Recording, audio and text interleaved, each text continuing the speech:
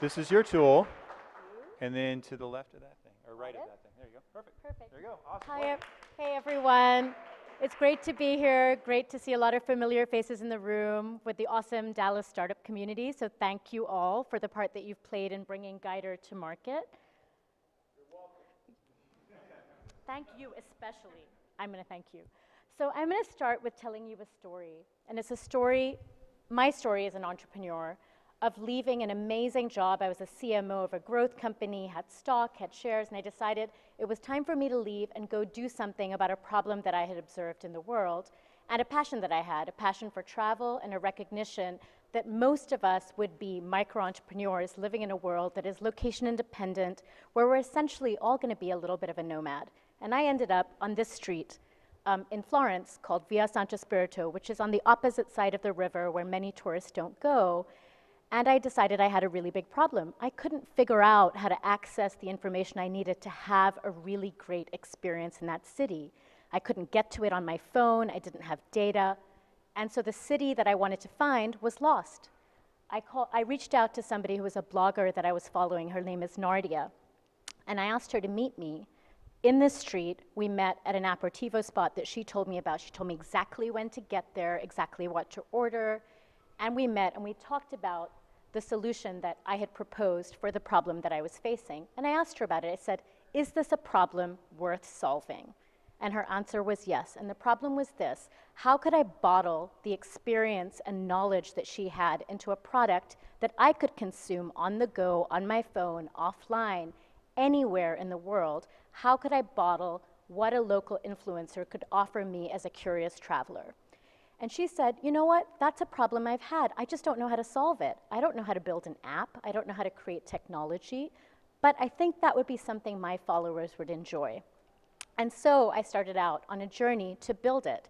In that journey, I met many people in this room who became advisors to the company. I ended up becoming a part of CoBuild, which is part of the Collide Village program, and put a website up, and immediately started to see something really interesting happen.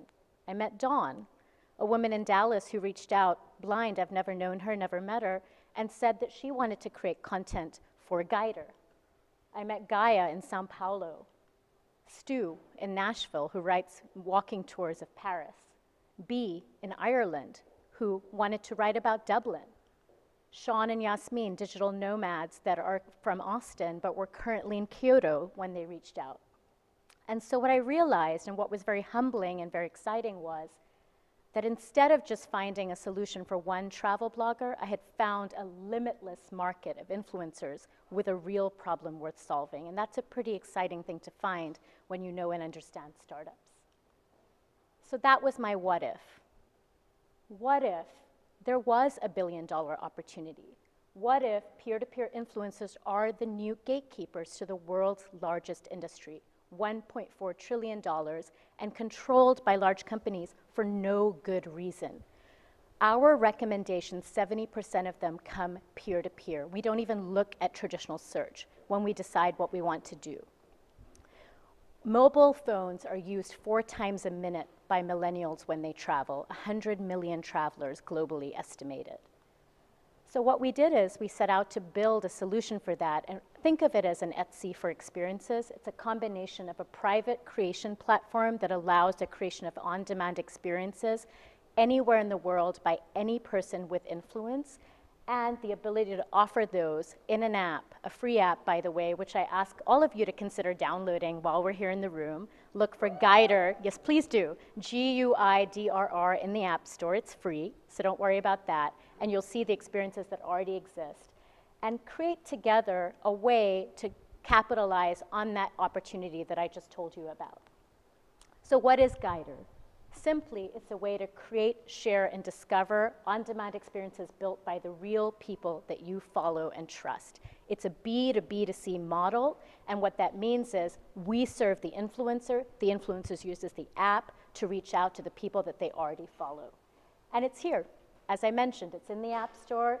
Download it, experiment with it. Within 24 hours of our launch, we were picked up, we were hunted by Product Hunt, so please check us out there. Pretty exciting. And I think that I'm nearly up on my time, but I also do invite those of us here who have passion for travel to consider being a creator on Guidrr. So thank you.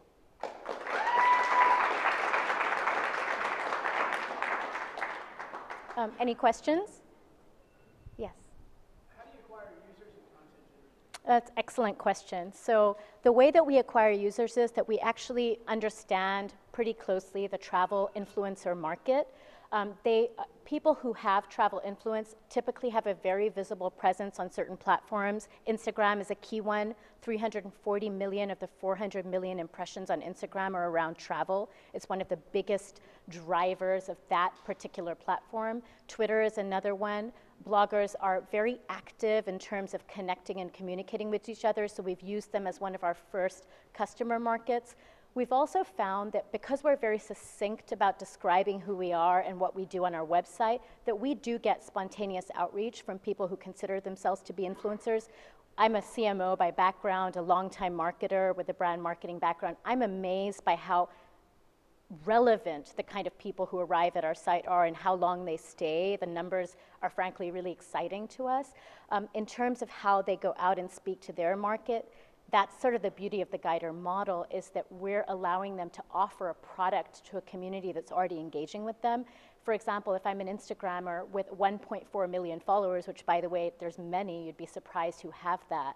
Just think about converting even a small percentage of those to buy a product from me that houses my knowledge. It's an enormous revenue opportunity. We believe that on an average price of $199, a person could actually generate, if they generated 1,500 to 1,600 downloads a month, they'd make $2,500 in residual income. It's a pretty huge proposition within the peer-to-peer space, and we recognize that between the Ubers and the Airbnbs, and by the way, I have a background in this space, that we're really looking at an opportunity that's a sign of the times. We have a couple more minutes left, so I want to make sure I ask some other questions, but I'd be happy to follow up more. Yes? First off, I'm absolutely amazed. This is phenomenal. Thank you so much. I got two very quick questions. The first is there ever going to be a circumstance in which you're paying influencers to be on your platform? No. No.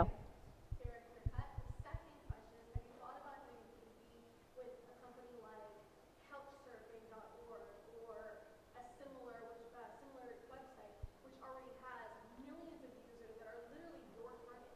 I absolutely have. So what you're describing is really the core of what Guidrr is, which is as a champion of what we call new travel, which is this idea of people that are already operating in this space that recognize and treat others the way that a peer-to-peer company would, a multi-sided market.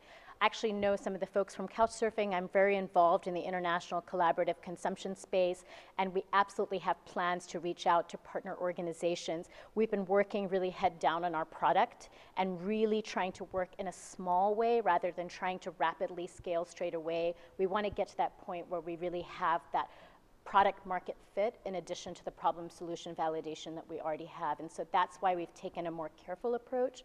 We'd rather get it right and then take it to prime time than just kind of go there prematurely. Thank you so much. There is not, and there's actually good reason for that, but we will. It's certainly something that we could look at in the future. When we did our initial research, we recognized that because the experiences inside Guidrr are priced by creators and they're earning the revenue, we don't see high traction for apps that have in-app purchase models within Android.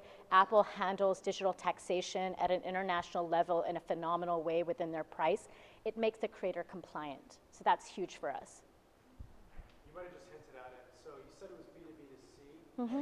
Is it a transactional model? That's the initial revenue generation? Mm-hmm. It is, because let's say that I price an experience at $2.99. By the way, the Cedars so need to have an experience. I love the coffee shop I bumped into Michael at before I got here.